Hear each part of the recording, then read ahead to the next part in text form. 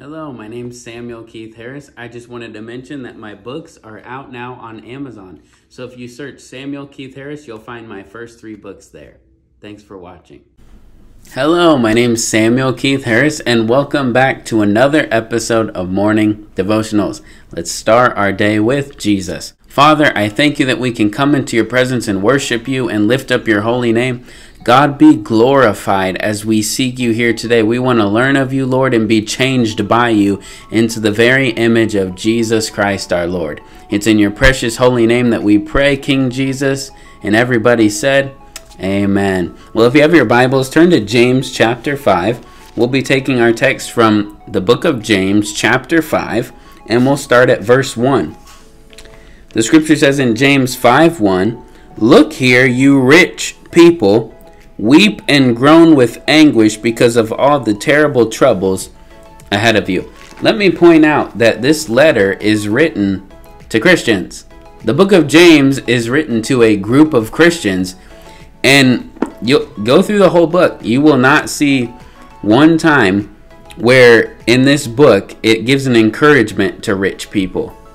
It's actually warnings to rich people, and he says, and you poor, God chose you to be rich in faith. And so it's very interesting because our mindset is completely backwards in a lot of churches, that we actually esteem the rich, but God doesn't, right? Because many people are arrogant because of their riches. The scripture says that they see their riches as a high wall that brings them safety, when God is the one who's supposed to bring you safety. God is not a fan of you trusting in your finances.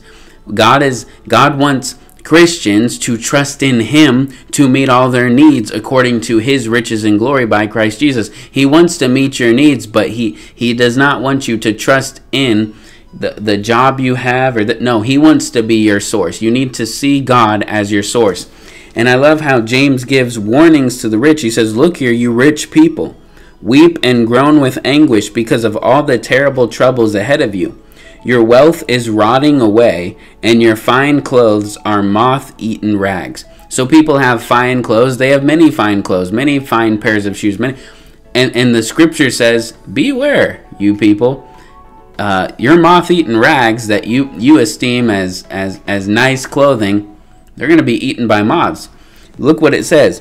It says, "Your wealth is rotting away, your fine clothes are moth-eaten rags, your gold and silver are corroded.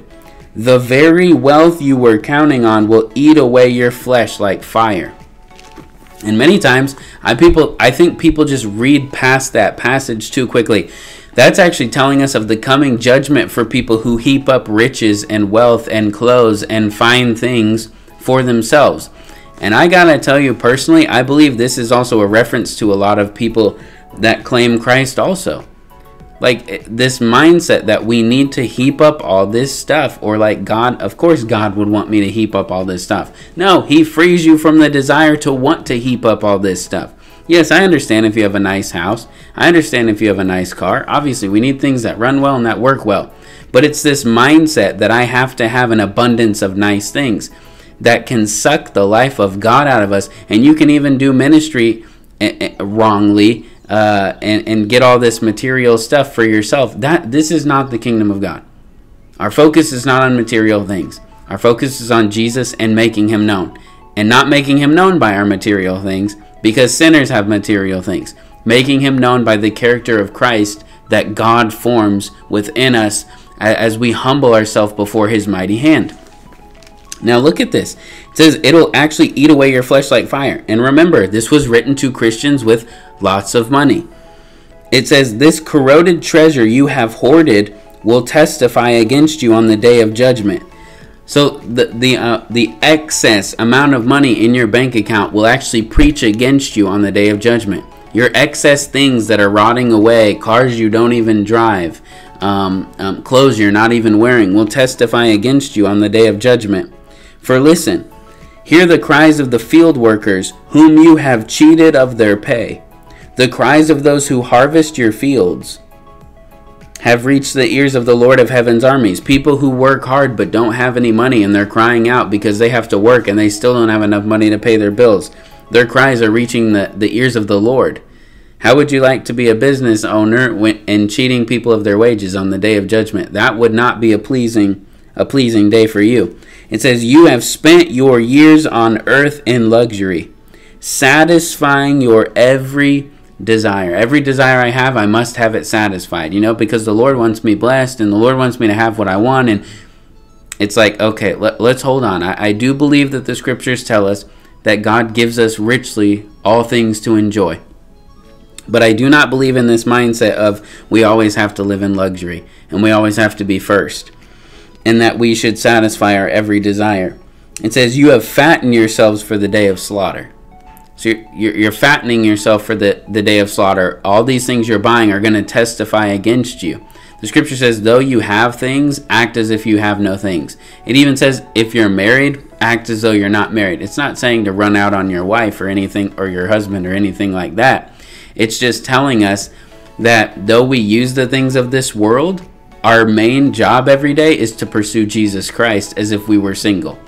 Obviously, you have a good marriage. Obviously, you have to use the things of this world, but you're using them, and you don't have this mindset, I possess this, I'm just using this. That's kind of our mindset in the Christian faith. It says, you have condemned and killed innocent people who do not resist you. Isn't that heartbreaking? God is not for people heaping up riches and not helping other people. God is for you helping those who need help with the riches He has entrusted to you. He's entrusted those to you. Your finances, He's entrusted them to you. And He wants you to do good with them. All right? So let's look at this. Verse 7. Dear brothers and sisters, be patient as you wait for the Lord's return. So Jesus Christ is returning. He'll be coming soon. And so the scripture tells us to be patient for the coming of the Lord. And we need to be watchful in prayer. We need to keep our garments unspotted, our lives unspotted from the filth and defilements of the world and sin. And be patient for the Lord Jesus' return. It says, consider the farmers who patiently wait for the rains in the fall and in the spring. They eagerly look for the valuable harvest to ripen. You too must be patient. Take courage, for the coming of the Lord is near. So Jesus Christ is coming soon. The coming of the Lord is soon. And so we're looking eagerly for Jesus to split the sky. What's He going to do when He comes back? One, He's going to destroy all sin and wicked people, the scriptures tell us. And two, He's going to bring salvation to those who are trusting in Him. We'll be caught up together. Christians will be caught up to meet the Lord in the air, and so shall we ever be with the Lord. But He is coming to also bring judgment on those who do not know God and on those who do not obey the Lord Jesus. 2 Thessalonians chapter 1 tells us.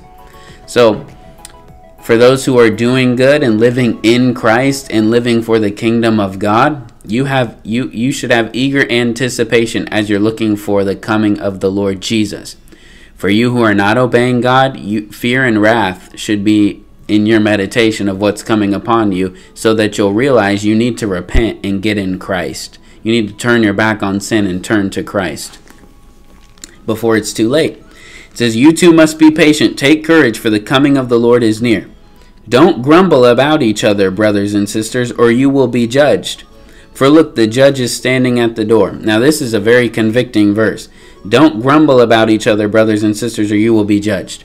What does it mean to grumble about another brother or sister? Oh, I just don't like them. I'm not fond of them. And I got to tell you the truth. Sometimes in my heart, I've been there. Okay, but you got to kill that. Scripture says, don't grumble at each other, brothers and sisters, or you will be judged. We will be judged for our grumbling against our brother or sister. It's actually hurtful to the body of Christ.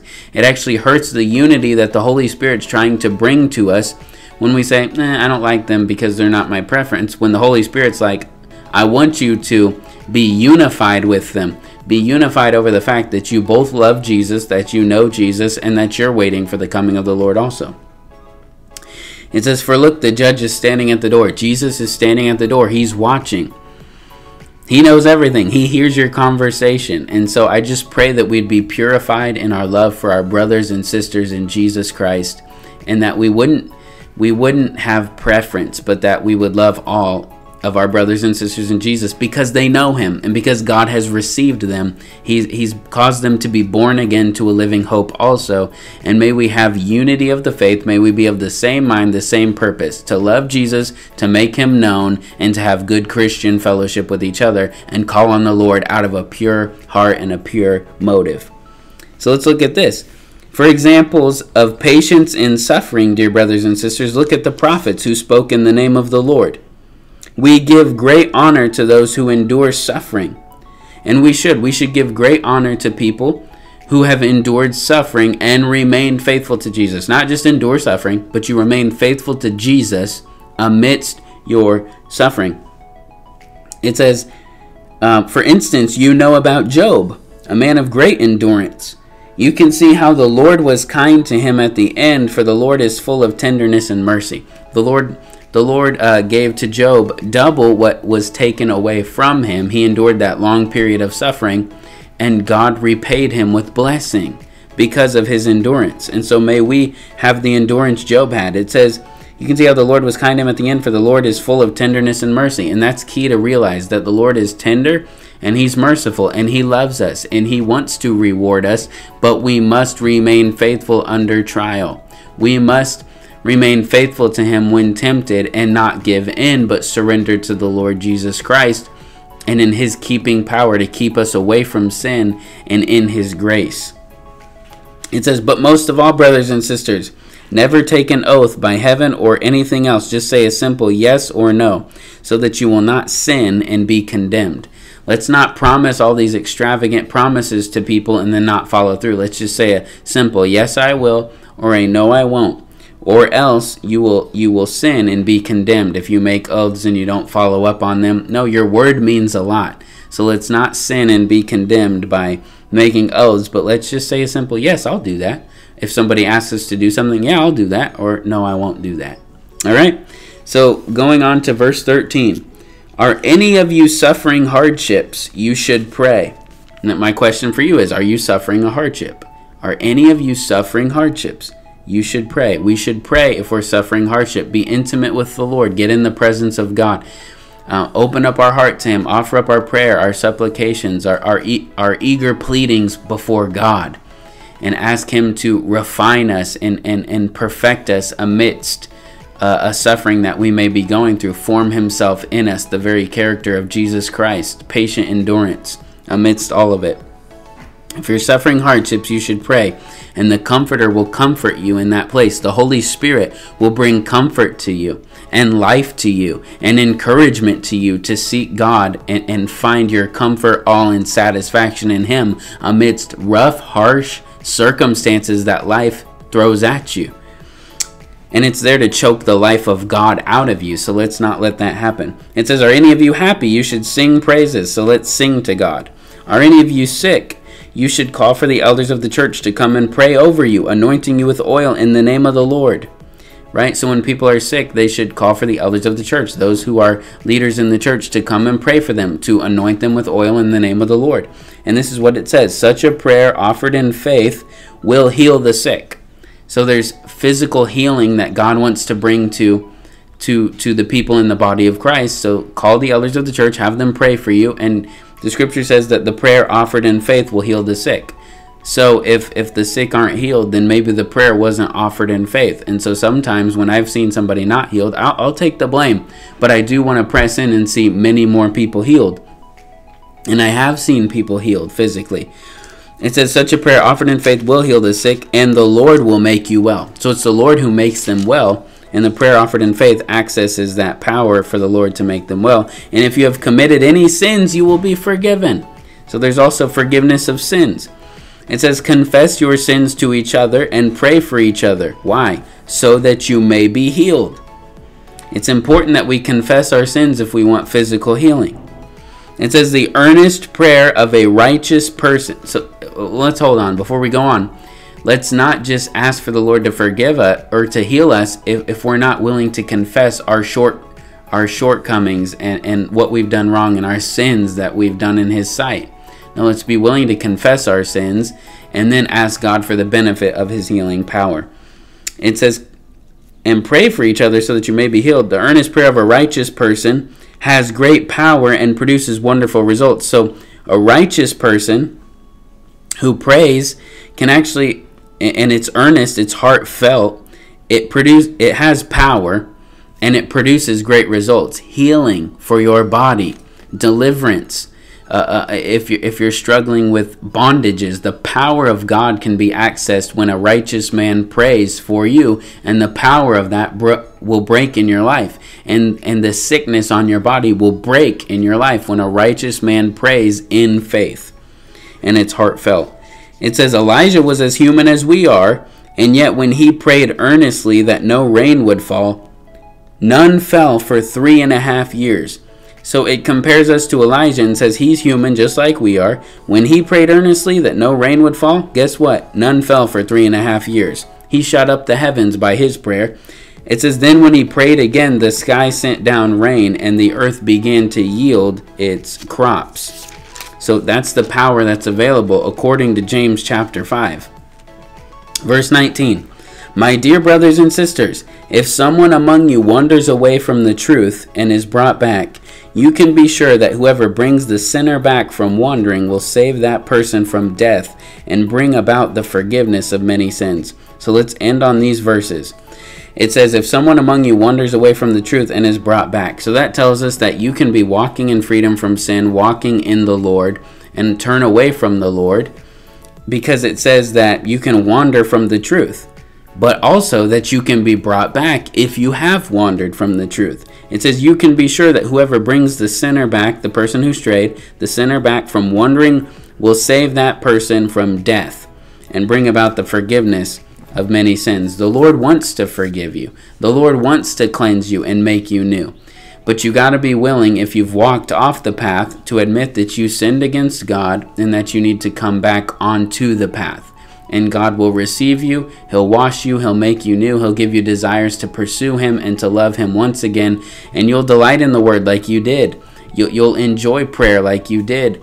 And you'll walk in freedom from sin and delight in God. And so I pray that that would be all of our experiences, that none of us would continue in sin, but that we would walk in the purity of the Holy Spirit, enjoying our God. So Father, I thank you that we could come into your presence and hear your word. Thank you that your word transforms us, it renews us, it purifies us, God. Form Christ in us. Lord, get glory out of our lives. May the fruits of the Spirit be formed in us. In Jesus' precious name I pray, and everybody said, amen. Well, thank you for tuning in to another episode of Morning Devotionals, and I'll see you next time.